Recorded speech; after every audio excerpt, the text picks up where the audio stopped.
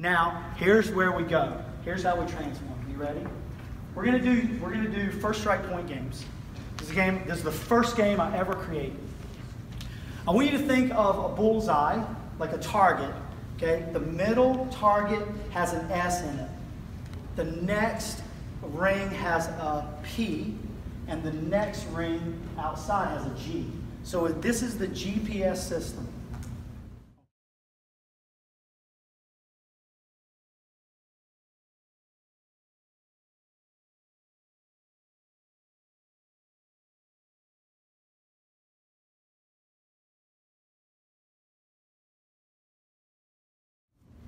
The S is shots, the P is point, and the G is game.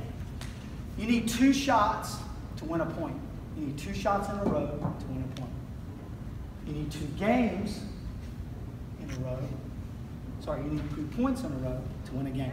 In your bullseye, you have shots in the middle. That's what you're really trying to hit. 2 shots in a row, and after that you reset and go 2 shots in a row, and then you reset and you go 2 shots in a row.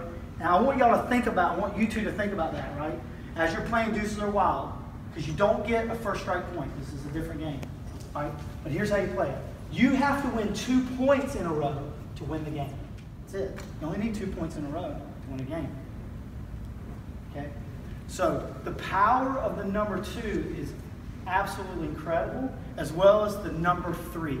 The number 2 and the number 3 are the most powerful numbers in tennis, and they show up everywhere. And they're very significant, okay? But especially the number 2. It's everywhere.